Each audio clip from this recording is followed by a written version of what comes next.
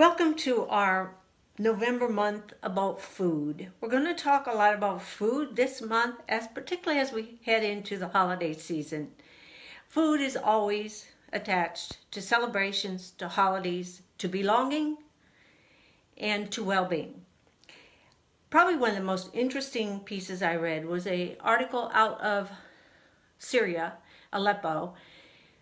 A well-educated man, a survival, said this: hunger is the greatest thief of anything in the world. It takes away everything from you. It takes away your ability to think, your ability to be kind, your ability to be moral, your ability to be human, your ability to live.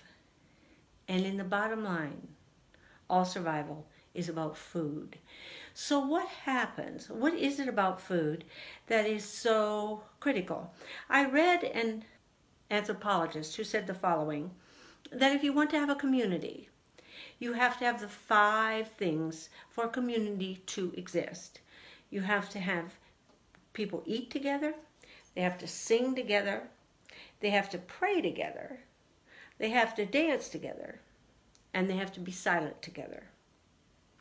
In other words, they have to be able to live in harmony, in peace, with the quietness, but with the celebration of song and dance and food and blessings and prayer.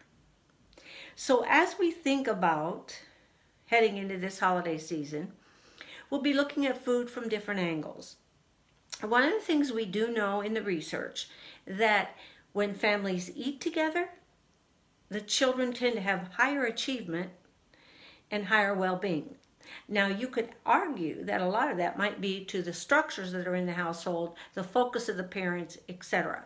But nonetheless, we know that families that eat together, their children have higher achievement.